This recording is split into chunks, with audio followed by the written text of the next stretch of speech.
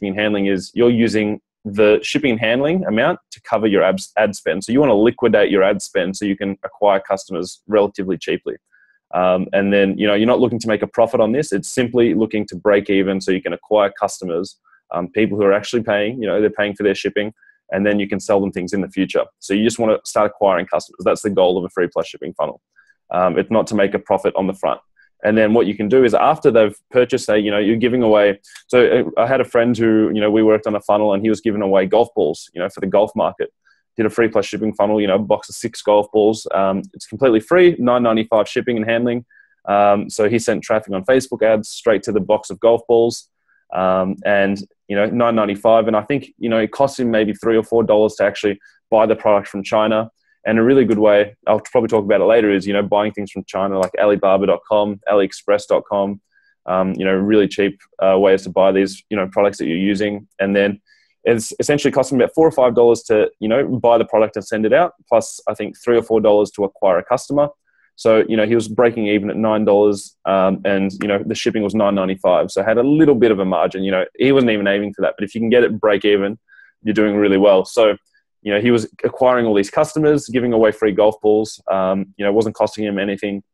And then on the next page, I can't remember what he sold. He sold this. It's like there's a little thing where it's obviously, I'm not a golfer, so I'm probably explaining this wrong and I'm going to butcher the story, but you put it to your eye. It's like a little telescope, and it tells you how far away the hole is when you're playing golf. So he was selling these things. I think it was like $79 or $99. And a percentage of the people who bought the previous offer bought this one. I think it was 5 to 10%. And, you know, if you're selling a $100 product or a $150 product, something like that it was, and 10% of the people that you send through purchase it straight away, you know, that immediate time after they buy the golf balls, then, you know, you're adding your cost, your average cart value, the amount of people that spend money at that time of purchase starts increasing, you know. So you can afford to spend more to acquire a customer and then, you know, send them through that funnel because they're spending more with the upsell, if that makes sense.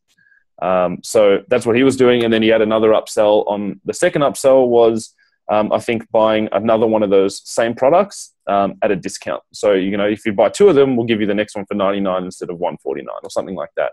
And again, another, you know, 2 or 3% probably took that offer. So you keep extending the average cart value. So you can say that, you know, the average person spends, you know, $20 going through this funnel.